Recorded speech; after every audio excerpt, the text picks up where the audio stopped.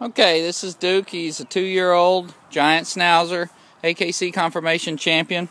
This is a dog that's traveled extensively. He's sociable with strangers, and he's reserved naturally with strangers. He doesn't want to be like a Labrador and be petted.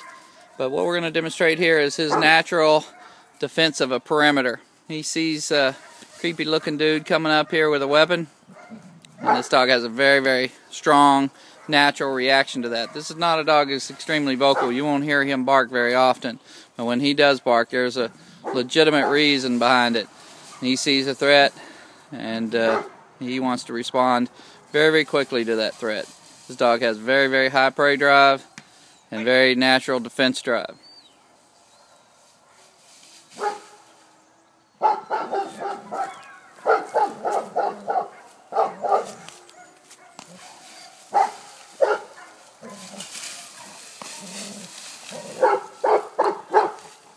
This is not his yard either. He's not bonded to this yard. He's never been here before. This is just a test yard that we brought him up into to see what his reaction would be.